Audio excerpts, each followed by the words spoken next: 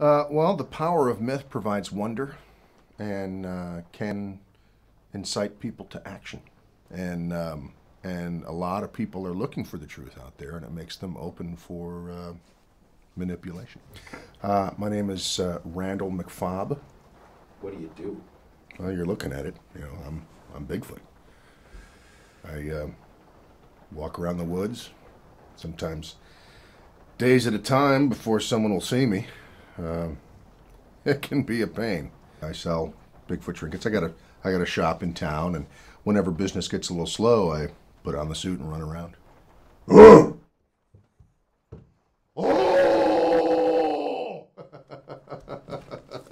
And they run. As far as I know, there are no other big feet out there.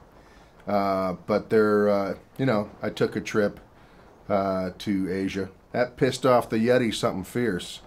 That guy is angry. He drinks. Just to be honest, Yeti drinks. The Bigfoot brand.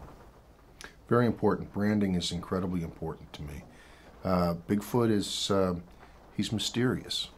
I like to think he's got some animal magnetism. And the important thing with Bigfoot is he's human underneath it all.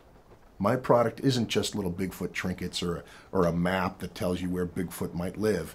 No, that's part of it. My product is also the magic of myth.